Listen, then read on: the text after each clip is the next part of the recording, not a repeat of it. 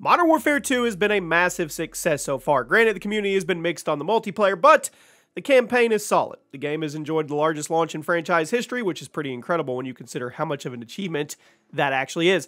The Gunsmith's refining has been pretty interesting, and while the system isn't quite as game-changing as the 2019 version, it's pretty insane. It is as a customization tool. It's got some pretty insane weapon kits, and people have been asking for this. So today, we're going to check out 10 of the most insane Modern Warfare 2 Gunsmith builds discovered so far. Now be sure to give all these a try. Keep in mind that the amount of patches and updates this game is going to get over the next couple years, this list is going to change rapidly. This is November 2022. These are some of the best guns you can possibly use, so try them out before Infinity Ward notice and hits them with the Nerf hammer. At number 10 today is the Lockwood 300 with the Point G3P04 laser sight, the Cronin Groove Shot underbarrel, that's a cool name, the Seiken DB107 muzzle, the 711mm Matsuik barrel, and the Bryson Natural Series handguard.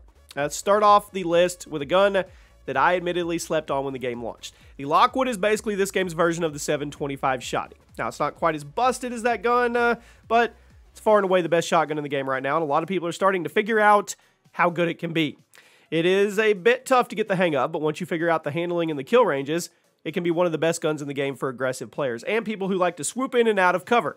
There's a certain way you have to play with the Lockwood, but if you figure it out, this build will probably treat you very well. Next up is the Cast-Off 762, and we're going to put the Custovia, of course, DX90 on it, the 7x62 high-velocity ammunition, the Ivanov ST70 rear grip, the FTAC Ripper 56 underbarrel, and your choice of optic. I really don't know why Infinity Ward insisted on making up new names for everything in Modern Warfare 2, but the Cast-Off is the AK-47 to anybody who's played the game. You probably heard a lot of good things about the AK so far in the game cycle, and at the time of this video's recording, it hasn't been nerfed, so it's still a very high tier pick for multiplayer. The damage range on the Cast-Off is pretty insane, and that's what gives it great versatility. This build is one you've probably seen a number of times online already. It's going to help you take full advantage of the power and the range, while also boosting your movement and recoil control. If you stick to mid-range, this build will keep you at the top of the scoreboard and let you experience one of the best AK-47s in COD history. At number 8 today is the SPR-208 with the Cronin Mini Pro Optic, the ZRL-T70 pad extension, the Polar Fire S muzzle, the Aim Assist 406 comb, and the 22.5-inch Elevate 11 barrel.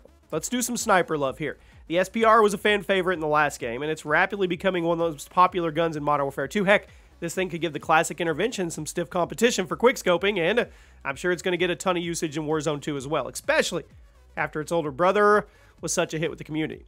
This build is meant to capitalize on the SPR's speed potential without punishing your one-shot kill range, but you're going to have to get used to sniping with a red dot instead of a full scope.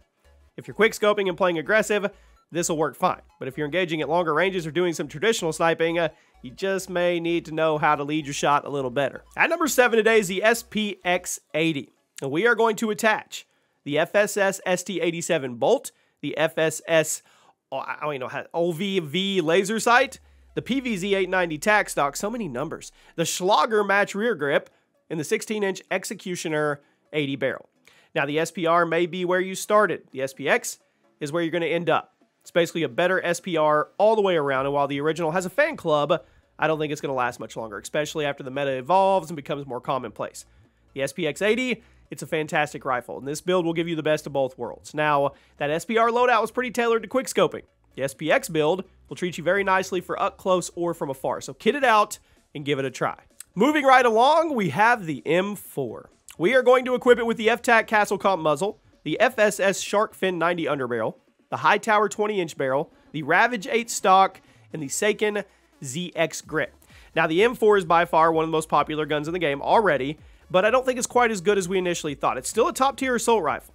Thanks to the high rate of fire and the controllable recoil, it's one of the easiest guns in the game to pop off with, and its versatility is some of the best in the game. So with this build, you'll be able to recoil or control that recoil, keep it down to a minimum, while also giving yourself a bit more of a competitive edge at longer ranges. Up close to mid, it rips. I mean, it does on its own, but these attachments, you'll be able to give yourself a little added versatility of long-range competition. We didn't put an optic on this one because the iron sights are already so clean, but if you wanted to, you could swap the Ravage 8 stock for an optic. At number 5 today is the RAAL, the RAL MG. We are going to put the BVM 338 muzzle, the 50-round belt mag, the FSS OLAV laser sight, the Bruin Q900 rear grip, and you get to pick the optic. Back when the game came out, I said this gun was one of the worst guns in the game. Now, in my defense, most of the community already wrote it off when it first came out because of how clunky and awkward it was. But once people figured out that two-shot build, well, yeah, all that went out the window. Since then, it's been a very popular pick in multiplayer, and this build still hasn't really been patched, so it's as good as ever. If you want to stick to mid-range combat with this class, simply because the poor handling and relatively slow close-range time to kill compared to SMGs, but if you hit your shots and keep enemies away, it's insane. I've seen people dropping 90+ kills with this build like it's nothing, so I apologize for sleeping on it when Modern Warfare 2 came out, but the gunsmith tinkering did its job. At number 4 today is the Cast-Off 7.4U.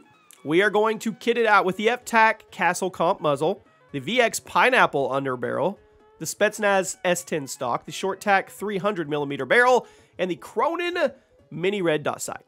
It wasn't enough for Infinity Ward to rename the AK-47. They also had to make the 7.4U into an assault rifle. I don't know why, but they did. I really don't know why this weapon's in the AR class because it belongs in SMG, but regardless, it's a monster. A lot of people actually think the 7.4U is better than the standard 47 rifle. I'll let you guys debate in the comments. If you prefer mid-range and longer, you probably like the Cast-Off. If you want more mobile assault rifle feel, the 7.4U is the perfect choice. This build is meant to make the 7.4U much faster, making it function more like its COD 4 counterpart, which I'm a big fan of. So if you want a beefy rifle that functions more like an SMG, give this build a try. At number 3 today, the Fennec with the X10 RR40 muzzle, the VLK LXR 7mW laser sight, the FSS Sharkfin 90 underbarrel, the Fennec Mag 45 magazine, and you get to pick the optic. The Fennec was introduced in Modern Warfare as DLC, but it launched with the sequel. Many people compare it to the iconic Vector. There are some similarities. For all intents and purposes, the Fennec is the new universe's version of the Chris Vector, and it's thankfully much better in this game than it was last time around. The 2019 Vector wasn't awful, but it had drawbacks, many of which have been adjusted for Modern Warfare 2. By running this SMG with the listed attachments, you'll have a great time to kill. You'll have good mobility, a slight buff to recoil control, help you get your shots on target. The optic attachment will also replace the arguably awful iron sights for situations where you want ADS and track somebody. This build is meant to give slight buffs while still maintaining mobility. I think it's a great middle ground for this gun. At number 2 today, the Lockman Sub. We are going to attach the X10 Razor Comp muzzle, the VX Pineapple Vert Grip underbarrel, the no stock attachment, the L38 Falcon 226mm barrel, in either an optic or an extended mag. Is the MP5 ever not going to be amazing? I don't know. It seems like every time the COD devs decide to add another MP5 to the franchise, it ends up being top tier with the exception of Modern Warfare 3. I don't know what happened there.